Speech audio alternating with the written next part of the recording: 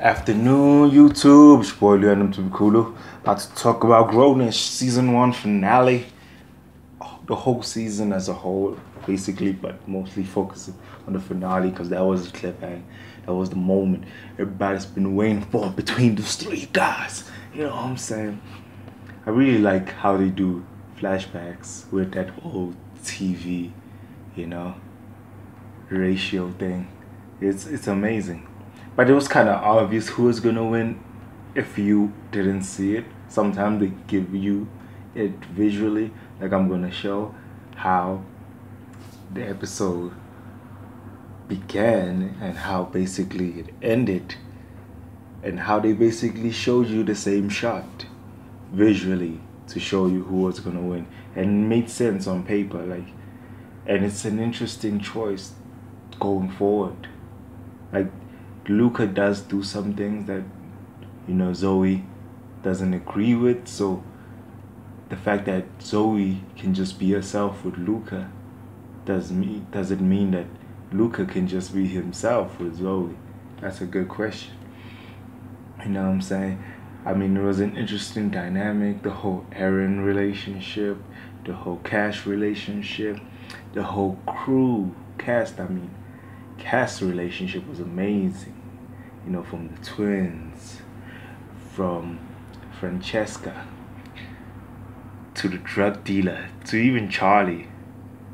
It was just amazing. Like, the show was fantastic. This finale, everybody had their shine. Sure, it was focusing on one particular topic, but everybody had their moment. Like, their personalities really shined in this episode to say farewell, to want to see more of these people, which was fantastic. I mean, I really loved the classroom dynamic when they were talking about Pablo, but also Zoe at the same time, to show how smart this show is.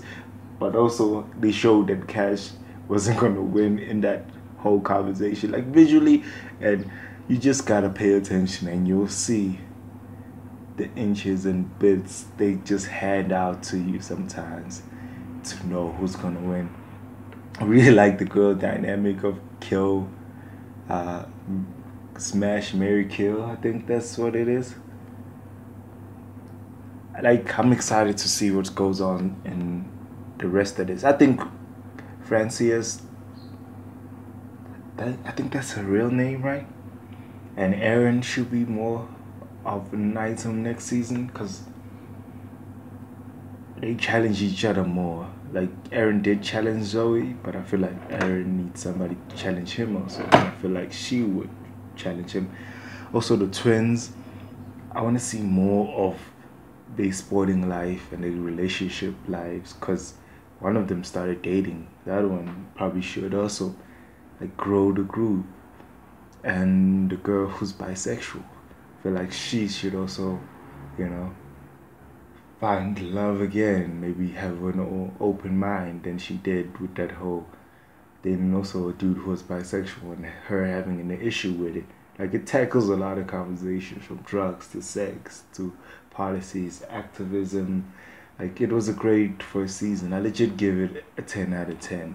Like, it tackled everything. It's an American show about American college, and I'm South African. I could relate to it. Made me miss varsity. It made me miss, the experience of finding yourself. I'm still finding myself, so it made it so relatable. You know what I'm saying?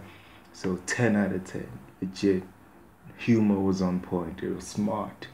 The whole Zoe breaking the fourth wall idea was amazing. Like, this is a great spin-off of another show. I think is a 10 out of 10, Blackish. So yeah, really enjoyed it. I'm hoping to see more in the future, and I hope it gets more episodes, yo. Deuces.